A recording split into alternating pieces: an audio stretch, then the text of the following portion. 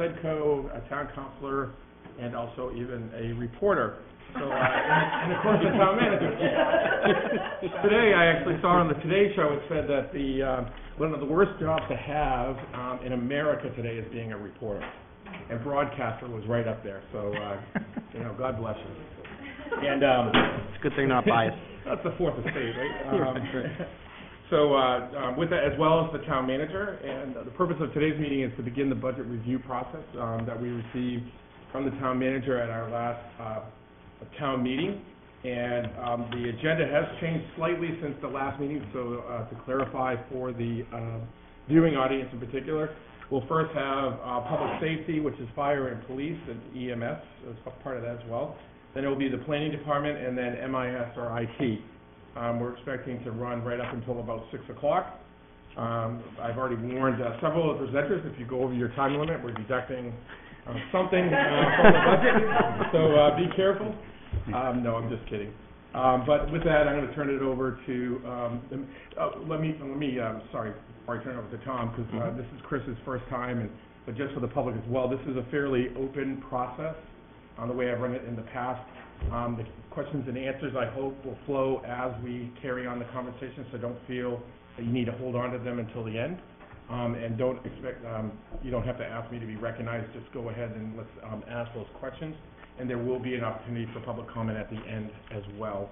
So with that, I'm now going to turn it over to Tom. Yeah, I'd like to suggest a couple of basic principles that would run throughout the whole budget review, just to make sure we touch on revenues for each department, expenditures, and we can talk about them, we reflect them in a couple of different ways, and then the capital projects. We've scheduled folks with time in front of you, so let's make good use of that time. I might suggest when you get to the expenditures, you spend your time and focus on the narrative section in tab 4, though the line item detail is there, and we're certainly pleased to deal with that level of detail should you wish. But I think your time will be better spent kind of a bit higher, if you will, and tab 4 is probably where you ought to focus your attention. Yep. So if that pleases the committee, I would suggest if you could flip to tab 3, page 3. We can make quick work of the fire revenues first, and then we can move right to the expenditures.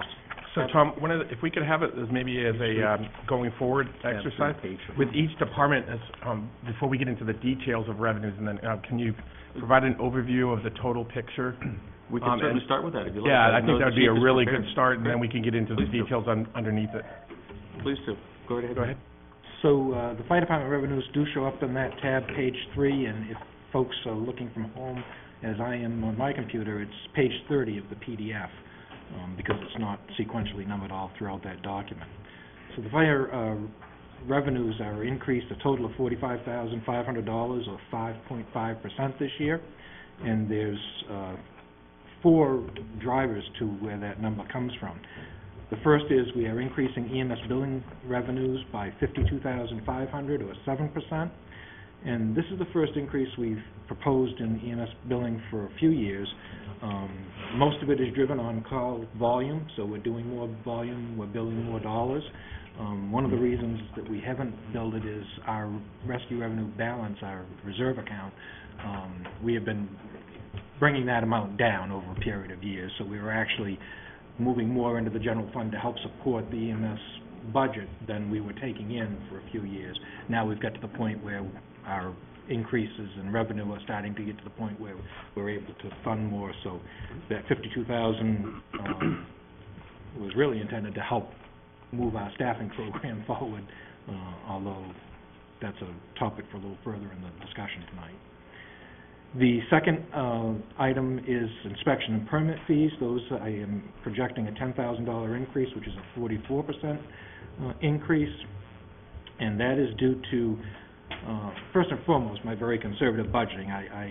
When we had the economic downturn, I was really careful about projecting more revenue than was coming in, so I budget this line conservatively for a reason. I never want to be under. But our volume has certainly exceeded, and over the past several budget years, we have brought in more in fees than we have budgeted for. So I ticked it up for that, but you will note when we get to the schedule of fees, we've also increased our minimum fees, and we've adjusted our fee schedule to be more in line with the State Fire Marshal's office, and I'll speak to that when we get to the fee schedule in just a second. Saco Street rental income, you'll see, is up $6,000. That shows a big percentage increase because it's a low dollar amount, but that's showing a 125% increase. That's because we have a new tenant, and although we took that opportunity to get the price up to something that is still affordable and for folks that are working in public safety, we're in the process now of actually vetting some candidates, but we will be offering that house next to North Scarborough Station for somebody in the business at below market rates and still be able to increase our revenues. And then the final piece, which is a negative piece, is the loss of the EMPG grant. Through Maine Emergency Management, we have, for a number of years now, had what they call an Emergency Management Performance Grant that reimburses 50% of eligible costs for our Emergency Management Agency program. We don't have time to go into exactly why, all the details of what caused this, but this, I believe, is only going to be a one-year issue. There were some issues with the federal grant program at the state level. There was some overspending at the state that they had to make an adjustment, and this year our share of the adjustment is essentially a $23,000 hit in my revenue line that I think we're going to get back up to where we were previously next fiscal year. I've spent quite a bit of time with the state. So, Chief, can I ask a question along Absolutely. those lines? Was the decrease proportional across all the communities in the state, or was it weighted, or did we take a larger hit than others, or, you know, we see that obviously on the educational side of things, so I'm just curious to know where we're... What happened was the local communities, the pot of money is split between the state takes a percentage off the top, the counties get the bulk of the money in this program, and then the local communities get what's left. The local communities took the brunt of the cuts, and a lot of it was because of excessive spending at the county level that was funded in lieu of the local. Just a quick question, Chief. Certainly. When you said the rescue service fees, are those mostly paid by third parties, insurers and stuff, versus citizens that's out of their pocket? So I'm just trying to figure out how much our constituents are impacted out of pocket versus this is just a reimbursable expense through insurers and third parties and other types of things. Yep. The vast majority is funded by the insurance companies. I don't have the exact percentages in front of me. That's what I would have thought. Yeah. Okay. And the philosophical reason for that, and we've had this, and it's probably good for the public, your tax dollars support the service and having that availability there, but we try to make sure that we also pair that with those that use the service. So where most folks have health insurance, and health insurance certainly covers ambulance services, we try to recoup as much revenue as we can through that process to help offset the taxpayers, so that there's two parts that fund our operation. Is it roughly break even, or is it not even close to break even? What It you doesn't. get in? We're probably at close to 50% now of the EMS budget. Okay, thank you. You're welcome. So that's the 10,000-foot view on revenues. Is there any other questions? So the next section, I guess, is the schedule of fees, and ours are on page 9 or page 43 of the PDF if you're... That's in the back of tab 3.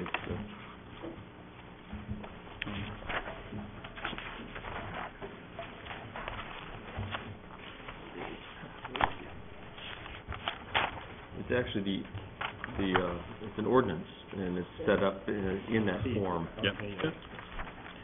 And there's really only two primary areas where we've made a change. The first is in our construction permit and inspection fees. Our previous minimum was $25. We've increased that to $35, but we used to bill, now we're going to bill by the number of devices. So if you put 25 detectors in, it's so much a device, which brings us in line with what the state fire marshal's office does at the state level. Small projects will pay less, larger projects will pay more. It seems to be a little more equitable way to do it, and it will increase overall permit revenues slightly, as well as the fact that we've got an increase in overall permits being issued because of construction. The second change in the fee schedule is the EMS billing rates, and you'll note that those are actually going down slightly. Our EMS bundled rates are tied to the federal Medicare fee schedule, and when they made that adjustment in January, those rates actually went down 0.4%, so there's a very slight decrease, but in keeping with our policy, that's how we ended up adjusting those this year. Any questions of the fee schedule? Yeah, just a quick question. You reduced or removed the sprinkler fee for commercial permitting, but I noticed you put in a per head fee. So do you expect those to offset, or is that completely removed from the fee structure? No, it used to be a single $100 fee, regardless of how big the project was. So now there's a minimum $35 permit fee if you're only putting a handful of heads in. But if it's a larger project, Then you count each one. per head gets you where you need to be.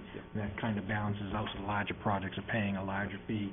We're spending more time there inspecting and incurring more cost reviewing those plans. Okay. And does this get you closer to the cost, your fees that you're getting for these inspections and other things, or again, so this is pretty much a break even, you think?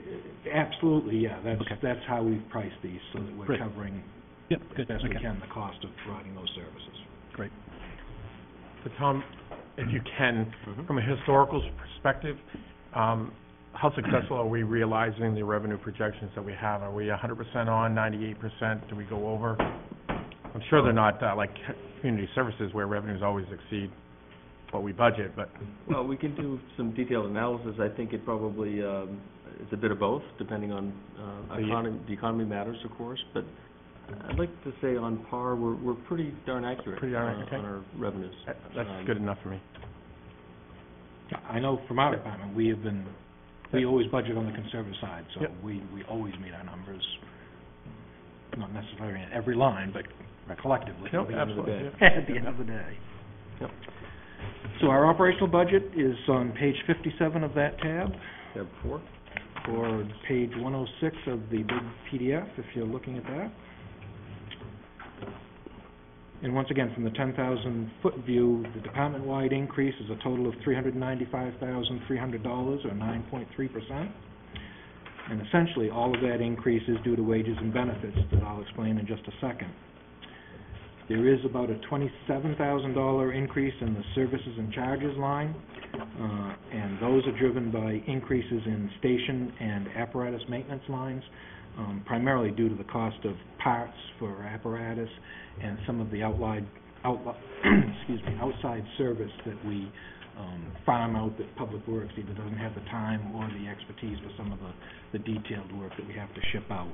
Those costs continue to be a little higher than we had budgeted. There is a $40,000 decrease in the surplus in the supplies line, and that line encompasses all the reduced vehicle fuel costs that we're anticipating due to some aggressive contracting, as well as the contract for propane for heating our facilities and our stations. And finally, there's some significant electricity savings at the public safety building because of the additional capacity from the trigeneration project here I at didn't Town know. Hall that is now kicked in, and that, as you may recall, was sized to help power the new public safety building, so we're allocating those excess savings to that account now, and so that shows a significant decrease. Yeah, CMP allows us to assign up to 10 beneficiary meters under the same name, and I don't think we get past 2 or 3 before we exhaust the excess electricity. First and foremost, we consume it here, and there's most of the time of year we'll be producing more electricity than we can use. So, as Mike says, they're, I think, the first beneficiary account, and we'll see the greatest part of that savings. So the mechanics are you sell back into the grid, and then CMP or whoever issues a credit that gets allocated? Is that? It's technically under their net metering program. I don't profess to understand exactly how it works, but yes, it goes back on the grid, so to speak, to be able to get to Money back. go through their meter. Yeah, cool, great.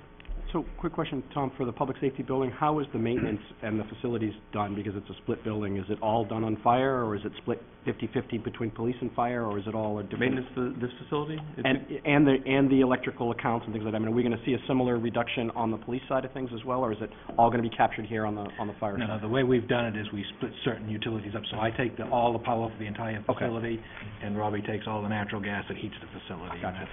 Rather than trying to You know, sort that's fine. I'm just trying to figure out if everything's captured here, or if we got to look at that in another category as well. But if it's all here, then that's good. That's all I need. Sure. So to better understand the increase in the operational budget, we do have to talk about staffing, and I know that the intent is to talk about new proposals in a different meeting, so I won't get into too much detail. But to understand the increase in the current year's operational budget, we have to go back and look at last year's process, because in FY16, we had brought forward our staffing plan for 4 full-time firefighters and some per diem hours, and the council found a compromise where instead of hiring 4, you hired 2 new full-timers, but we postponed them for 9 months, and they didn't start until actually last week. So the delayed implementation cost of picking up those 9 months in this current proposal for FY17 for those 2 people amounted to $119,129. That's the additional portion only? That's the 3/4 of the year that wasn't carried forward in this year. Yeah. In addition to those 2 full-timers, you folks also authorized another 84 hours of per diem hours per week, which was the night shift at North Scarborough Station, so that we had somebody there 24 hours a day. But that was delayed until essentially June 30th, the last day of this current fiscal year. So I've had to pick up all of those hours in the new fiscal year, and that total cost was $92,612. So between those 2 decisions that were made last year, and we appreciate the compromise position, but that represents $211,741 out of that $395,000 increase. Also, in the new fiscal year staffing proposal that we're going to talk about in a different meeting, there were 3 components that made up my original request. One was for new full-time positions. We knew that our staffing plan calls for 4 a year. We knew that because we were going to have to pick up the cost of the 2 that were delayed in the current fiscal year, that coming in and asking for 4 just was not going to happen. So I only asked for 2 full-timers this year in the FY17 plan. And there was a mistake in the slides during the presentation the other night where Tom had picked up 4. It really is only 2 that we had requested. So there was 3 components of the request in FY17. 2 full-time positions, full year. The second piece is meeting our contractual obligation for the officer differential pay that we had negotiated 2 years ago that is triggered when we hire the next 2 people. That's when that contract language kicks in. And then the third piece to our request this year was 63 additional hours of per diem coverage, which gets rid of our remaining 9-hour shifts so that we are better able to cover the commute times before and after work when our call members are really struggling. It's that time between 6 o'clock in the morning and 8 when folks are getting ready to go to work, and that supper time commute when folks haven't got back from home and the per diem leaves at 5 o'clock. So, sorry if I could. Certainly. I know you addressed that in the description. I'm in Exhibit 2C now of tab 9. I believe you did address the additional EMS people and the staffing for that to reduce the overtime hours. Have we seen, and I noticed in there you said you've also reduced overtime hours, so that was a positive result. How much of this increase is additional overtime hours in your staffing? Is it you know what I'm saying? So in your general budget, you broke down the 2 new positions, the 84 hours of the new per diem, that took out $211,741. Then we've got officer pay adjustments.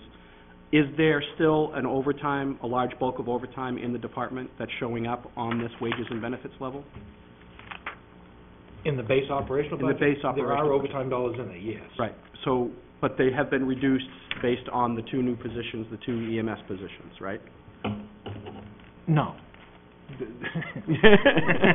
Because I'm asking that because you in Exhibit C you said authorize in addition to the EMS staffing, the council authorized a full-time pool firefighter EMT on each side that was designed to reduce overtime. And that pool position is not what we're proposing. That is one that we instituted 3 years ago now. Yes. That position was specifically to eliminate overtime. So the first overtime opportunity in any given shift, goes we to move that person into that slot and don't backfill that position. Right. So then the question I have is, do you still have a large bulk of overtime requirements in addition to that person? There are overtime. There's always more than one person off. Yep. But Yep. that position served its purpose Yep. and has significantly. It is covering an overtime shift almost 50% of the time. Okay. So maybe if I rephrase it this way, is there still a need in the budget somewhere to accommodate that overtime positions that's still in the operational budget? Would an additional EMS person help reduce more overtime hours, or are we pretty much at a, I guess, relatively normal overtime hour status now? I think we're at the, now I better understand your question. Yes, sir. I think in the future, we will be proposing another pool-type position. I don't think we're quite there yet. Okay. It takes a period of time before it makes sense to do that. Right now, we're trying to fill needed slots, but at some point, we will probably take a look at offering something like that again, and that would be the assignment, to try to use that second pool person. I'm not sure if you have the question, but we did see, and we can document the savings in overtime in that first year that we instituted this pool position. We don't see it now because it's in the budget and there's not great changes year to year, but it served the intended purpose when it was first instituted, and we've stayed at that lower level since. It's a significant number if you look at the number of shifts they're filling every. I'm just trying to help justify, if we need if another position is required, let's look at the overtime amount and what savings were there and that kind of stuff to help fund it. So if we don't need that, then we don't need it right now, that's fine. Is there a way on the calls for service, and you may get to this at some point, is there a way to break out the fire versus EMS? Sure. Because I think that would be, it would be interesting for me to see, and then look at staffing along, because I know it looks like the calls are obviously going up at a pretty steady rate. Obviously not right now, but they're actually at in some there. point. They're in Yeah, they're right. They're the first page of 2C. Exhibit 2C. Well, I see total calls for service. Oh, you want to break down between? Yeah, that's what I was wondering. How much of the increase is driven by EMS versus fire calls? The total calls for, it's back on the main budget page, so. Tab 4. Okay.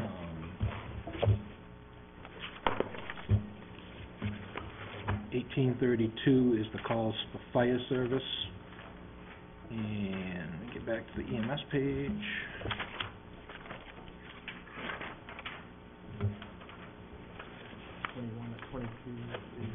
Yeah, it's well over 50% are EMS.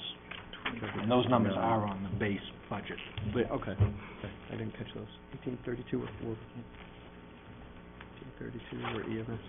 Or fire? 1832 I'm sorry, fire. 1832 is fire, so. Okay. And then the remainder is EMS, obviously. So are you seeing a disproportional, or I should say disproportional, are you seeing one group go up more than the other? Yeah, EMS calls continue to become a larger part of what we do, absolutely. Okay. So these two additional full-time firefighters, are they also going to be EMT trained as well to help alleviate some of those? Absolutely. All of our Okay. full-time folks are cross-trained, so they can do both. Okay. Just a quick question. I'm trying to, one of my focuses here is going to kind of be looking at the base sort of compensation structures we have in place. So doing the math, you did itemize the things you talked about was 211. Then there was the pay differential you talked about. Did you give a number what that was, what that pay differential was? Yes, that's on the, if you look at the page,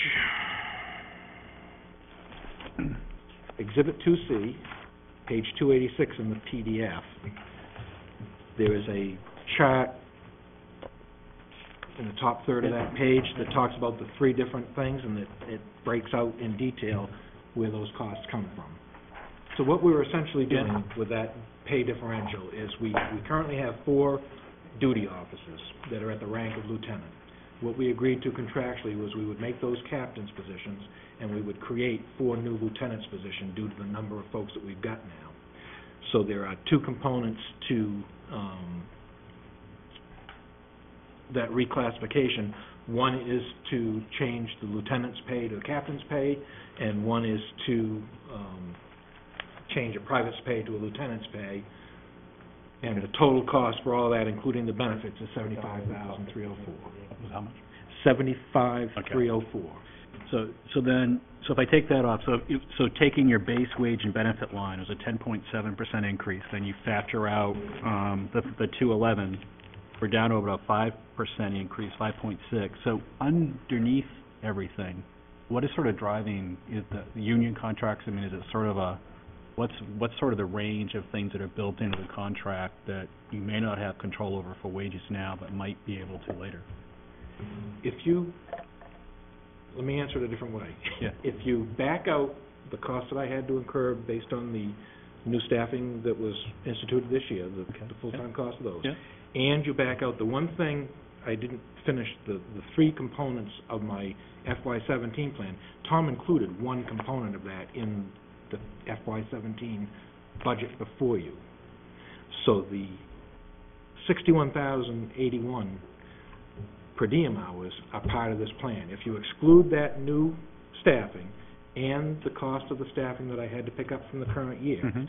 my increase is only 2.4, Okay. it's in my summary, 2.4% Okay. is where my expenses are. Okay. And that includes a cost of living for our contractual obligations as well as our non-union folks. Thank you. That's very helpful. Thank And you. it's 2% for fire is the contractual obligation, is that right?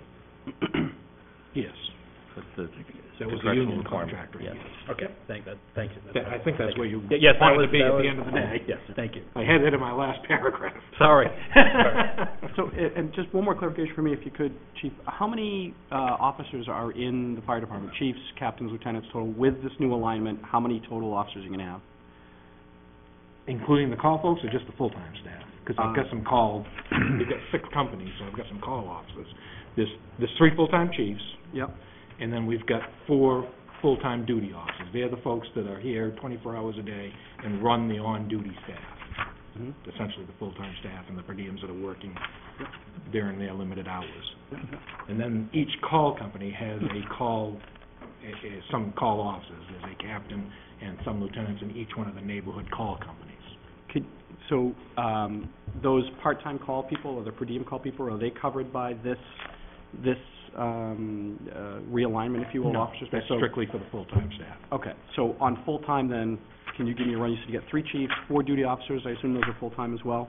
That's correct. And then on the company side, do you have full-time, you have one company, I think, is full-time staff, is that right? Or none of them? No, none. None of them, okay. So a total of 7 full-time officers right now in the fire department? Correct. Okay, thank you. And that will change with this new plan to add 4 new We're going to lieutenants? add 4 Okay. to supervise 28. I just want to make sure I get the head count right. Sure. Thank you. But you're you're achieving the reclassification of those employees with the existing budget that you already have because you got them last year. Because there's no new request yet. So you're already reclassifying those positions. Right? We have not. We don't make that change in the officer reclassification until we hire the next 2 full-time The people. next 2 have to be hired. Okay, That's all right. the trigger in the Yeah, I remember you said contract. at the beginning of that, sorry. Yep, Thank no you. problem. But this budget, my proposal does include one of the 3 elements, which is additional per diem hours Right. to cover that commute time, and that's a price tag of $61,081. And that really was why I brought this whole subject up. That is what explains the rest of the increase that gets me to 9.3%. Right. So if you back all that out, my real increase is 2.4%. One last quick question on that. When you talked about, I just said in the write-up for the school budget, they talked about how the Public Works is doing a lot of work on the buses. That's saving a ton. Is it, and I'm sure you've already explored it, but is it worth training some of the Public Works guys to do some of that work that I think you said earlier that outsourcing that maintenance work's becoming harder and more expensive. Is there any opportunities for shared services there, or have you just maximized everything that's there? No, we do 90% or more of Yeah. our work at Public Works, and they do a great job. Yeah, It's yeah. just that some of the specialized, if we have to send it to Cummins diesels, Yeah. there are some expensive repairs that we really have to send Yeah. to the manufacturer's reps, and those are the costs that are being driven. The day-to-day stuff, Public Works does an outstanding job at a very economical price. Thank you. That's all engine and pumps. And the fire side, having the maintenance of the pumps and all of those systems is a fairly unique and important and can be very expensive. Yeah. But we've sent our folks to get that training, Right. and they do it all in-house and do a great job at it. And that's exactly why we're attracted to City of Westbrook and the town of Old Orchard Beach, who has a need for those services, and we'd like to be able to offer that to them and cover our costs in doing so. So that pretty well takes care of my overview of the operational budget. Do you have any other questions about that before we get into CIP? I'm lucky I've been around long enough that This is almost like do it in my sleep, but I think that, well, I mean, when you're looking at the circumstances and the overall budget and the bigger picture, let's be clear, I think that the wage and benefits increases are consistent with current practices, policies, and contracts. Nothing deviates from that. I think the bigger questions that I have is really about long-term planning, which in a way is starting to become short-term that we need to look at. So I'll have more questions around that long-term piece, or that planning piece, and particularly the HR allocation requests and what we're looking at over time, because we're getting further and further behind. So I'll wait for my questions really around that part of it. So on capital, we break it up into projects and equipment. If we could start with equipment, tab 6, there are 4 items. And that's on page 143 of the PDF for anybody watching from home. There are 4 items. The first is the rescue re-chassis. This item is proposed to be funded from EMS billing revenues. That's another reason why we try to keep that revenue account funded at a level enough to be able to take these, so we don't have to borrow money when we need to replace an ambulance. And this is a change from our previous process. 5 years ago, we were buying a new ambulance every year, and the idea was we had 3 of them. We staffed 2 full-time, and the third one is used by the call company or fills in when the other ones are being out. And by doing that on a 3-year rotation, we were trading them in. We were getting 50% back from the vendor that we were doing business with. At the end of that time, it kept us within the manufacturer's warranty, so we were paying essentially nothing in maintenance cost. I did an analysis 5 years ago, and we determined that by increasing our maintenance budget a little bit, we could keep those ambulances a little bit longer, and we've gone to this re-chassis plan, and this is the first time we're doing it. So now, instead of replacing a new truck every 3 years completely, we're re-chassising after 5 years, and we're using the old body for 2 cycles. So this year, our proposal is to re-chassis our oldest ambulance,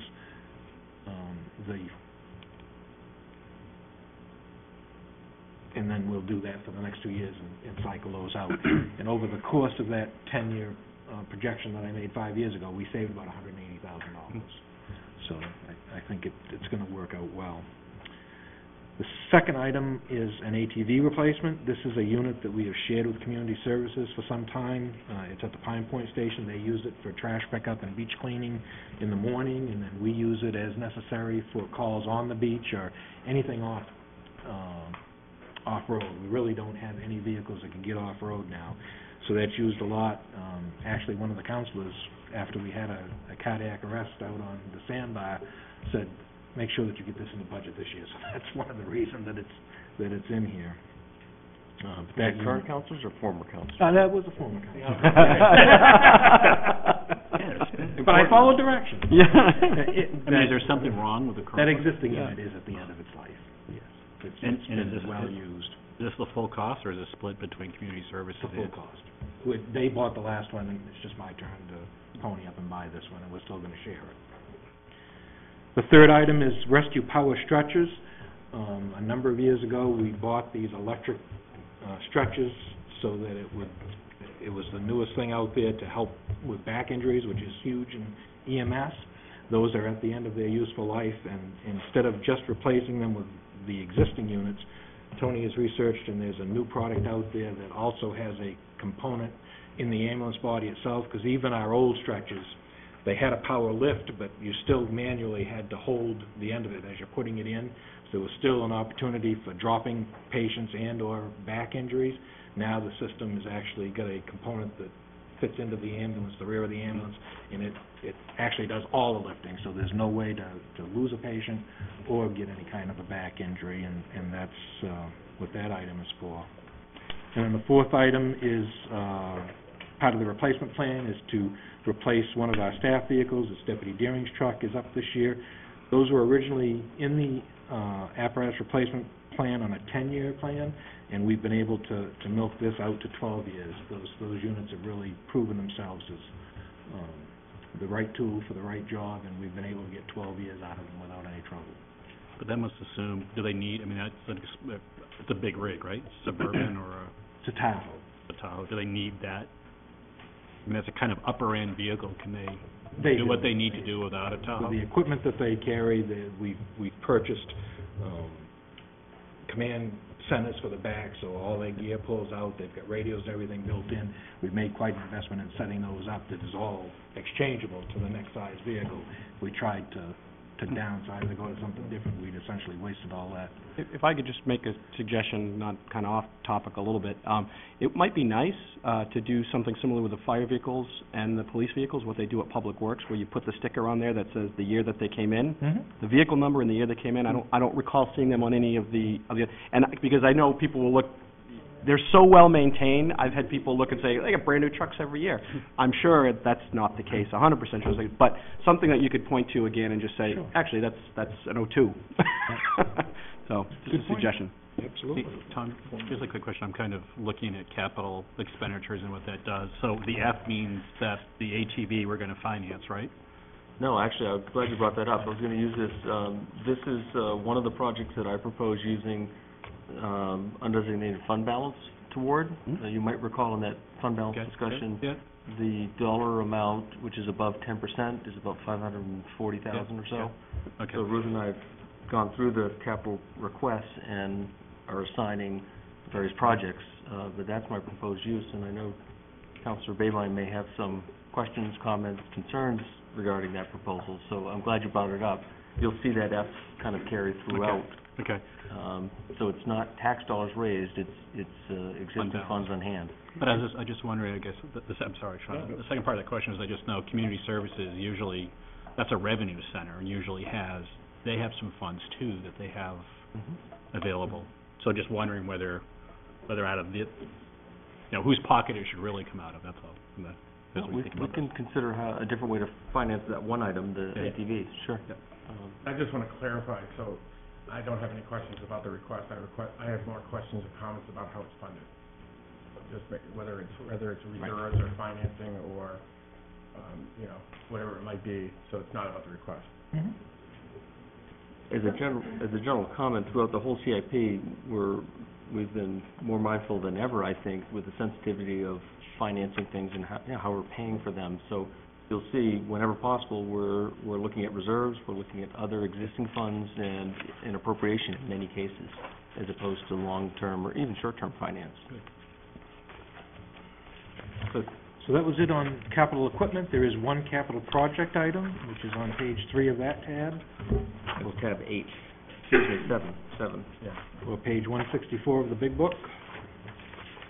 And that is for another municipal holding tank. This has been an ongoing project of cisterns that we put in the areas where we don't have public water.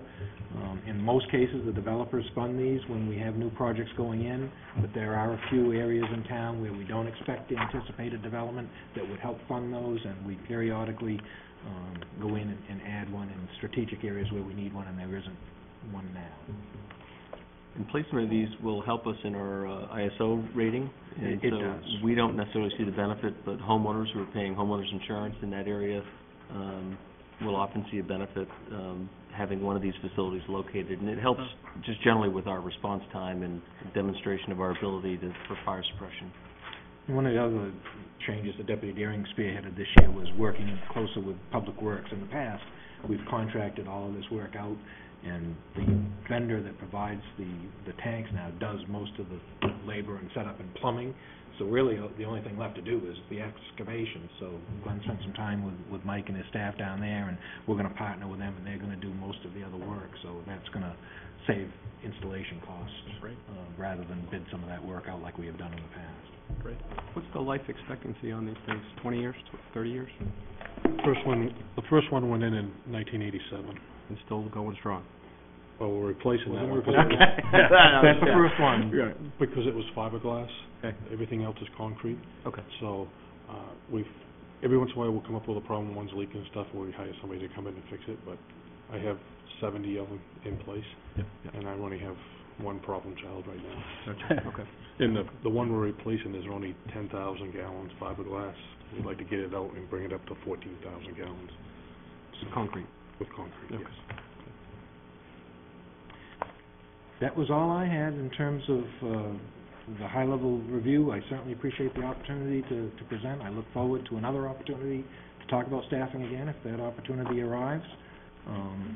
And we already talked about the fact that we're at a 2.4% increase if all things were equal. All things considered. And I know how much Robbie wants to get up here, so I don't want to delay him. You guys will have to debate who pays for the extra 10 minutes that you went over. Well, we know somebody's picking up the ATV, so. I'm gonna get Bruce down here. Whatever. Thank you, Chief.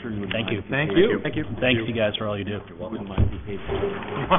Nice to know you guys are just a call away. I've seen you, my neighbor has had you in his yard a couple times. You guys do a great job. So allow us just a changing of the guard, pardon the...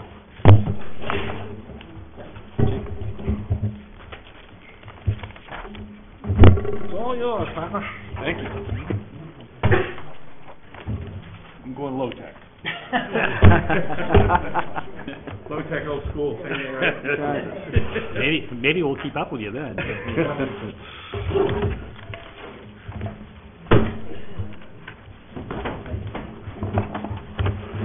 Well, first of all, thank you, thank you very much for the opportunity to be here and go over the budget. I think you all know Deputy Chief Grover and Deputy Chief St. Pierre. Thank you for coming. I wasn't here for the beginning. I apologize for that. I was down in Methuen, but I bring back good news, which I'll share with you in a minute. So, my understanding is we're starting with revenues. Yes. Yeah, and if you have any prepared comments, I think Chief Thurlow just kind of started, and we ended up pulling them off his script, everybody, but just what would you have anything you want to say at the top? Well, at the top, I guess I would say that I appreciate that my understanding that we're going to have a chance to talk about staffing at a later date, and I won't. I will talk a little bit about that today, but that's really where I need to be. We have asked for people for many years, and I get it that the economy's been what it is, and the budgets have been what they have been, and we've been unable to do that. But I have to tell you at this point that we are really, really struggling to keep our head above water, and it doesn't show probably as much as it could, because we're still getting the job done in terms of answering calls and being at emergencies and things like that. But what we're lacking is the proactive business that we can do, because we are tied up with call to call and reports, and the call types that we're handling now are so much more involved and so much more, consume so much more time. I think you saw some of the graphs there where our calls for service have increased over the last 10 years by 62%, and we've grown 16% in officers, and we're just not keeping pace. And I see it every day, and I hear it every day, because people call me about traffic issues and neighborhood issues and things that we just can't. And it's hard to keep saying I don't have the people to do it, but that is the reality of it. I just there are times when our people are just going nonstop, from calls to reports to calls to reports, and there's no time left to go out there and run traffic or do the things that we know need to be done, and we just can't get that. And it feels like giving excuses, but it is what it is. And so I guess as an opening remark, I say that. As I mentioned, I do have some good news. Tom's not even aware of this, but Shall we do this? Tom's retiring? For those of you that may be newer, we have an officer assigned to the HIDTA task force, which is a high-intensity drug trafficking area task force. We have for many years, and the town actually acts as its fiduciary. When we first got started in that business, we were finding our officer was coming saying, my phone's being shut off, I got to hide my car because they're repoing it because the bills weren't getting paid. And we ended up meeting with DEA years ago and ended up taking over as fiduciary. So that brings money into the town of Scarborough to handle their finances. So the good news is that we get 4% of what they spend, and we were projecting that was going to be $120,000 this year. And because of some changes that were made by policy, so that some of the spending that was able to be not shelved, but they had 5 years to spend money. The policies changed. They don't have 5 years to spend money anymore. So some of it's been accelerated. They've had to spend money earlier, and there's a lot of other things that go along with it. But bottom line is we're conservatively looking at $150,000 there, maybe as much as 175 or so. But the director tells me, the finance director tells me that 150 is a good, safe, conservative number. So, is that a one-time deal, Chief, or is that something that's going to be recurrent moving forward? Are they just accelerating that to get to the end of this program, and they start the next one and it evens out? They're hoping because of the heroin epidemic and so forth, and the national spotlight on that and so forth. ONDCP is coming out with more money, and they've been shuffling more money off. So we're hoping that keeps going. There's no guarantees, obviously, especially with the federal government, but it looks like that will continue. Okay. Great news. So, looking at the rest of the revenue picture, we actually have a good year here revenue-wise. We'll be going up slightly with the PSAP billing for Buxton, and that's because of their census. We changed the census number, which we were a little late doing that, but we're catching up and have gone up a little bit on that. The salary reimbursement, Tom was kind enough to allow us to, when the legislature put the new comprehensive bill for the drug treatment and enforcement, there were openings for 10 new MDEA agents, and we took advantage of that, and Tom allowed us to assign one of our officers to that unit. In return, we get full reimbursement of our senior officer. We hired a junior officer to backfill that spot, but we get the salary and benefits from the senior officer. So there's that's what that $89,000 is. Will be our reimbursement for that position. We also, you're aware, we entered into an agreement with Cape Elizabeth to do their harbor master, so that's $5,500 increase there. We had a built-in increase in the Old Orchard contract for doing dispatching and so forth, so there's a little over $9,400 there. The one place we did lose was the COPS FAST grant that was done, so that $40,000 came off. That was not unexpected. The way that grant works, it reduces over time, and we just timed out. Yeah. And then we also have the grant revenues, which we have not previously budgeted because we don't always know that we're going to have them, but those have been really consistent over the past few years, so we did put some money in there that we are pretty assured of this year. So, Chief, can you tell me which one of these line items, that new grant money that you just talked about, the $120,000, where's that going to show up on here? Bottom. it's at the bottom, federal height of revenues. Yep, gotcha. Okay, thank you. Thank you. The beauty of that is the contract is a percentage, 4% of the total expenditures in this organization. So, though undoubtedly our workload will go up, we'll be processing some more payments, presumably. I don't believe our costs will be going up. It's not certainly dollar for dollar. So this is truly new revenue to us. And those officers, obviously, they're based out of here, I would assume. Do they also help with local, or they just happen to be based here and they're still working on NDEA and other things as well? Or do we, when they're not working on that stuff, we can still utilize them for capacity for other things, or are they full-time assigned to the other organizations? Which one, the HIDER or the MDEA? Well, both. Both, okay, yeah. Well, the way it really works, we have a special enforcement unit which deals with really problems of the day, and sometimes those are local drug issues, and sometimes those are traffic issues or other things. And so what happens is, and also they assist the Detective Bureau with, criminal investigations and so forth.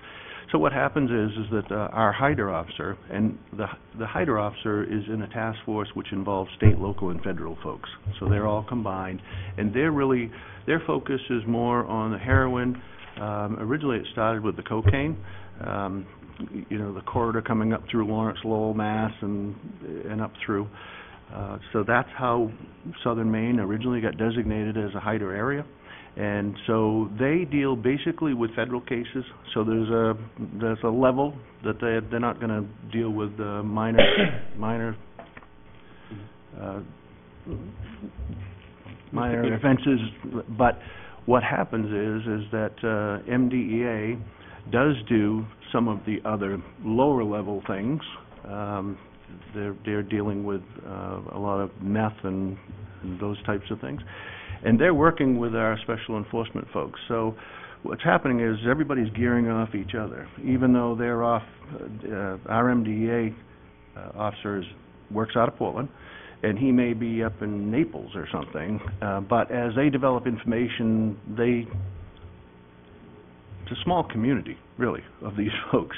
And so even though they may be doing drug investigations in Naples, they hear about things that happen locally here with burglaries or thefts or robberies and those types of things. And so all that information is shared, and that's the model that we tried to get to, so that whatever the situation was, if it was something more local, they're going to pass information to us that our special enforcement folks can do. If it's something that's a more high-level federal-type case, then it's going to be off towards HIDR, and if it's something statewide that's going to go through the state court, then it's directed towards MDEA. So we can take advantage of the best of all of those resources. So it's really like a shared resource then. It is. Okay. Yep, absolutely. So, kind of a question that tails onto that, a little bit, maybe a higher picture of it, at least I think. So it's about a 25% increase over last year, definitely over what we're budgeting approximately.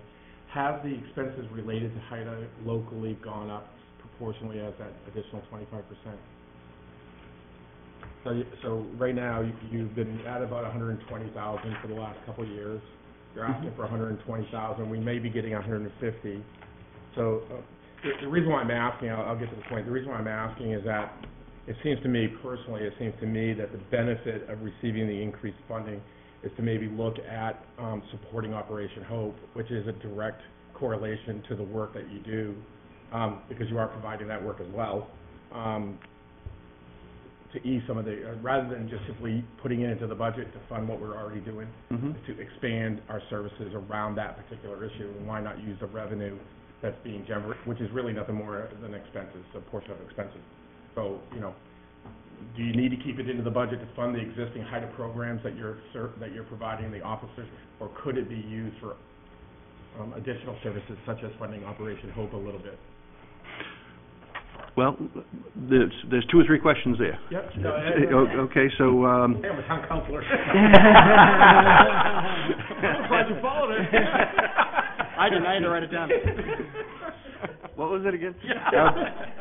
So, what I would say to you is, when you asked about expenses going up, no, expenses have not gone up, because this, as the manager was saying, this is really 4% of anything that they're spending New England-wide. So when they spend money, Ruth's office processes those invoices and so forth, and for that, we get 4% of that. This has nothing to do with law enforcement. Has nothing to do with all admin, administrative, really financial functions. And the reason I'm asking is that some people would say, well, if you're getting $30,000 more to reimburse expenses, then it should go to reimburse expenses. So your answer actually helps me to clarify, at least make to the public, it's unrelated to the expenses related to it, so we might be able to explore additional services. Correct. As far as the Operation Hope thing, what I would say is that we have done that without taxpayer funding, and I would like to continue down that avenue. I think we're going to be at a place to kind of shift gears here a little bit, I'm hoping, in the near future. We've been working with Mercy Hospital and in Portland, South Portland, and Westbrook on a collaborative effort that would, and that's gone to the governor's office to try to get some funding, some at least initial funding, and to put together a program that would involve detox, treatment, both medical assisted and abstinence-based, safe, sober living, work, life skills, the whole gamut, which is obviously more than what we're able to accomplish now, and is really what is needed. And if that, in fact, takes shape, then we're going to be more of a portal than anything else, and we probably won't have the resource commitment or the transportation commitment that we have now. And just to expound on my bleeding heart liberal position on this, is that I'm not going to hold out for the governor or the and the success that you've had with that program is, I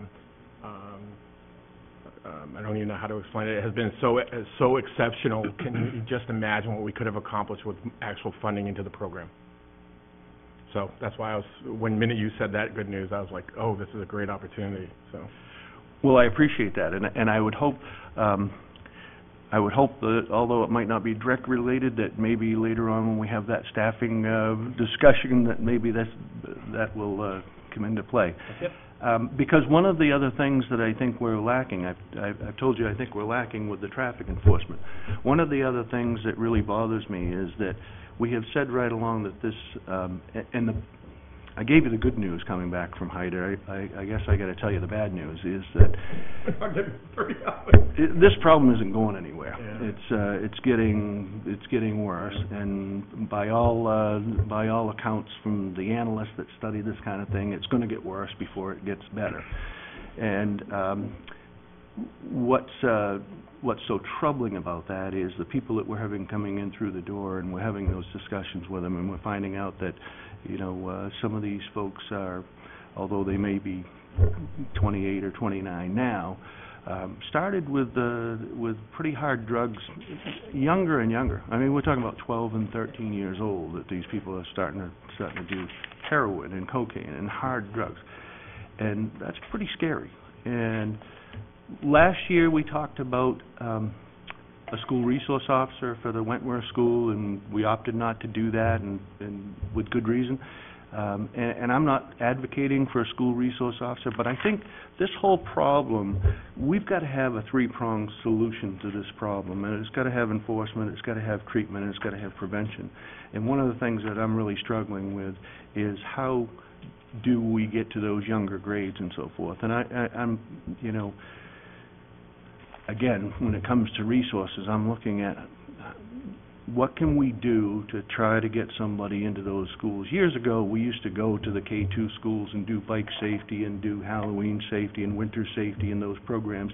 And it wasn't the program that was so much important, it was the relationships that we built with those kids and you know, some of the skills that we could teach them along the way that hopefully would maybe help as they get older.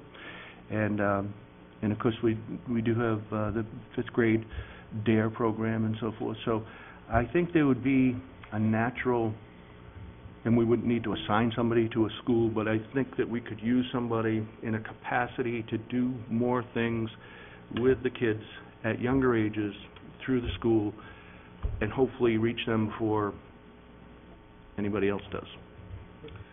Thank you. So along the staffing lines, if I could, and this is kind of manifesting, and I think in the revenue side of things as we're looking at here, I call them more nuisance violations than anything else. We're seeing, you know, the animal issues and fireworks and plovers and things, and I mean, we're getting, those are the things that we're all getting calls on and stuff, I think. Right. And I mean, I don't want to belittle that issue at all. I know there are bigger picture and more pressing matters, but I'm wondering if, you know, what kind of staffing levels we could look at to address some of those issues, because it seems like staffing being short, we've got to prioritize everything, and these things, completely understandably so, fall fairly down low on the list when we're dealing with some of the other big picture issues. So I guess one of the things I'd be looking at is when we have that staffing discussion of what it might take to do some increased enforcement in those types of excuse me, in those type of issues, because if we've got them on the books and they're ordinances, I think we need to enforce them some way, somehow. Certainly. So maybe that's the discussion we'll have around the staffing is when it's appropriate. And some of that, when we get to the expense side of the budget, some of that is built in this year, particularly at the beaches, for the parking enforcement and so forth. We've expanded the hours there to take care of the parking issues, particularly at Higgins. And so, yeah, I'd be glad to to discuss that then. The expense side of the budget, there's not really a lot to it. I'll be happy to go down any of the lines that you want to and take a look, but yes. Just, Ben, just from a high-level view, so overall, your wage increases are 7.4%. Wage and benefit. Wage and benefits, wage and benefits. Important. Yeah, wage and benefits. Yep. And, you know, I think you put in there that the COLA is 1.8, there's probably 2% or so for performance and other things. I know, and then you mentioned Higgins Beach or patrol on the beaches, is that, so just how do you go from about a 3% overall wage increase to 7? What are some of those other components that are driving that number upward? Higgins Beach is how much? Is that 20,000 that we got in there? 18,000, yeah. 18,000? Yep. Okay. And when you mentioned the 1.8, that's true of the non-contractual people, but Yeah. remember that all of our people, well, not all of our people, but the majority of our people are in one of two unions, Yeah. which have, will be going into the second year of a 3-year contract, so there are built-in increases there that are more than that 1.8%. The police and dispatch for this coming year are 2.5% both units. With COLA or without? So are the COLAs Flat. on top of it? No, that's flat. It's Flat, it's flat. So still, I mean, I just, from a 30,000-mile view, how do we go from 3 to 4% increases to 7.4? I know Higgins Sure. Beach is part of it. Higgins Beach is, But that's not. Higgins that's not Beach a is big part of number. it. The salary, the contracts that give them the 2.5, plus there's steps built into the contract. We have the MDEA position is now shown in here, so that's a whole new position. The $89,000 that we talked about over on the revenue side, there's expenses that go with that. Oh, so part of this is offset by Yes. by revenue. Okay. Yes. So there's 89 that's offset? I'm sorry? Was it offset last year? No, this was the first year. This is the first year. So is Yeah. 89 there? Okay. Yep. What else you got that's coming? health insurance at 5%. Yeah, health insurance. Okay. Pension related, as salaries go up, pension contributions go up. FICA, Medicare, they all go up Yeah. with those salaries. And there's So, nothing else in there, though. That's yeah. What I'd like to Yeah, do is, there's no new positions or anything like that. It's all, what I would like to do, because this is a recurring theme, I suspect Yeah, you yeah. have the same concern Yeah. throughout, we can actually provide a breakdown in one of the future departments, just so you can see the component parts. that'd be great. Yeah, that'd be great. Particularly those Really try to parts that are isolate common. those that are driving Sure. a higher than anticipated number. I think it would be beneficial across all the departments to Yeah. see the wages, then benefits, have that number broken out as instead of one lump sum percentages, because, I mean, again, when we're starting, when the contracts are being negotiated, there are multiple facets of those contracts. It's wages, plus benefits, plus pensions and things like that, so I think it's important for us to be able to see if our benefits are outpacing our salaries, let's say, which I'm sure they are, they typically are in most contracts. That's something to look at and to be able to target for future Sure. contract All of that type issues. detail is certainly in line item, but we'll Yeah. simplify it and provide you a very specific breakdown of this wage and benefit category, just so you have a sense of what are those component parts. But do that for all the departments, all the Yeah. budgets. So you'd have one table, I believe we can do that quite basically easily. 8 departments, and then, whether it's wages, whatever That would certainly help me. And then there'll be some outliers, The aggregate. This DEA position, that's a unique thing, but. Well, I mean, that's what I'm looking for, the Yeah. things that are Yeah. outside, that are working in the numbers, so we can try to see those the things that are outside, other than the, like, health and FICA and Medicare and Mhm. contractual things are simply the addition of the MDA position, In the expanded Higgins and the Beach. expanded Higgins Beach. Yeah, okay. Yeah. Thank you. So, Chief, I just had one question on Sure. the police services side. In one of your budget drivers, you said salary adjustment costs for full-time positions to be determined by contractual negotiations. Does that mean that we have a couple of open contracts right now that we haven't concluded, or does that mean that's just going to be No, I moving think forward? that was just the language didn't get changed from. Okay. Yeah, okay. So there's no open contracts right now that aren't No. being negotiated, everything's finalized? it's No, all we set? have, we're going into the second year, 3-year contract, so, no, there are not. Okay. That was just Sorry about that. that was my fault, we didn't change the context on that. Any other questions for the chief? I'm just, I'm because of the standard bearer kind of budget we have, I'm more interested in talking about the long-term or upcoming short-term problems that we have with staffing, so I'll reserve everything around that for that time. Will be towards the end of the budget. We do have a couple of items in capital equipment and one in capital. So that's tab 6, page 7. Which one's that? Is that equipment? or- Capital equipment, 3 items. The first is the, I'll wait till you get there. Oh, go ahead.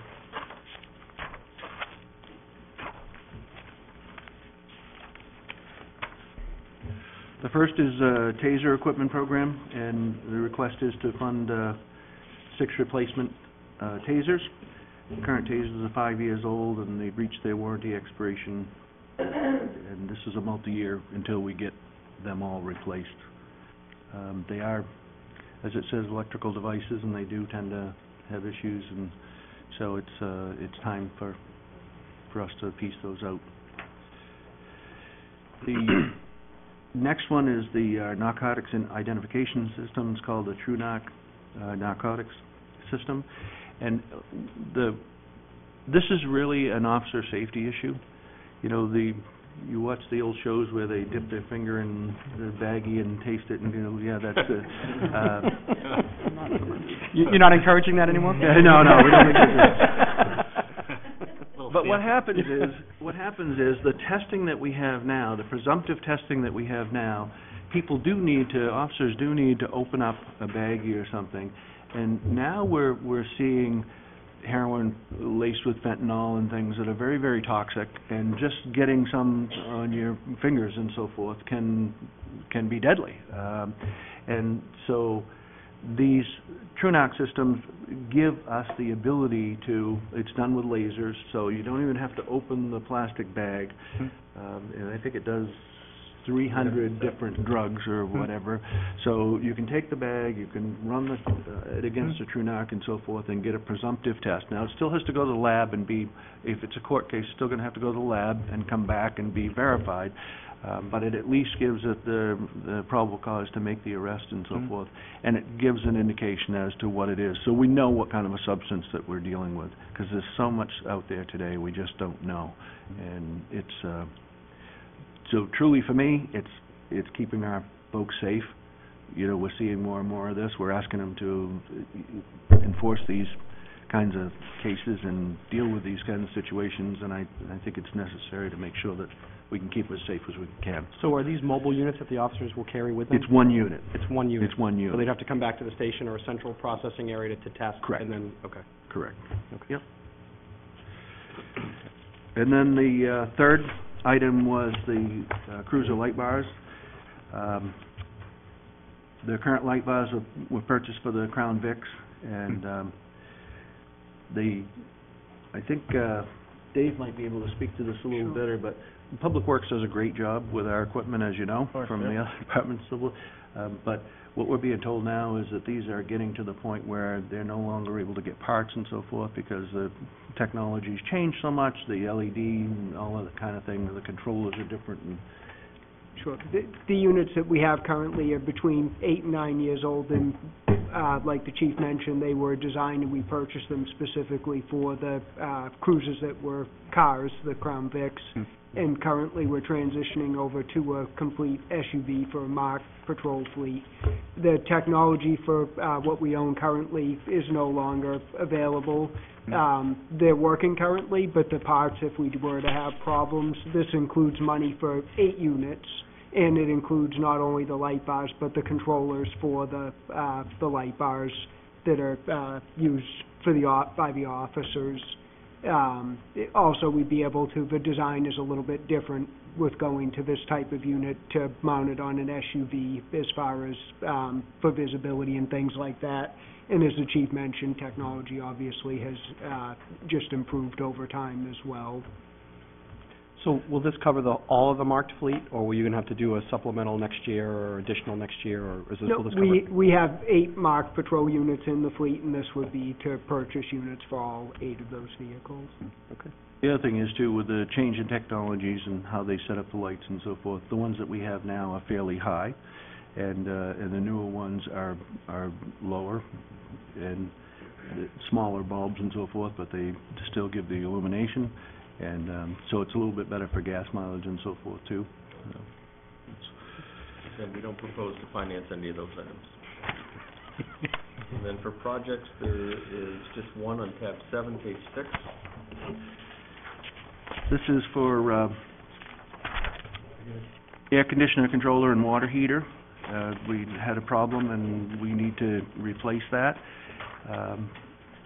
Mala has some good news with that, because instead of 10,000, it looks like it would be 2,000. They actually have taken, they took the unit out of the ceiling and replaced it with a loaner one that they had, and took it back to their shop, and they were able to Reset it, reboot it. do something. What they thought had failed just actually needed to be rebooted. That's good news. So we don't need the $8,000 to buy a replacement unit to go back into the ceiling. The one we have is working fine now. Great. Remove that. No, it goes to $2,000, because we Yeah. still need the water heater. We still need the water heater. There might be ways to do that between now and the end of the year. You can't pipe it off the tri-gen with the cooling We'll water get jet? back to you. Good, that's great news. That is I great didn't know news. that. Thank you. Sorry, what's A stand for again? Air conditioner? Appropriation. Appropriation, oh, okay.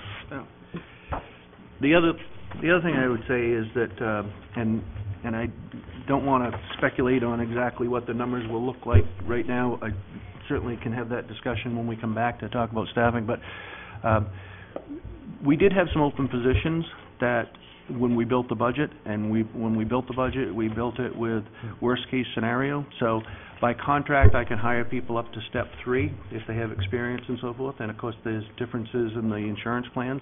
So when we budget these things, we budget for worst-case step 3 with a family plan.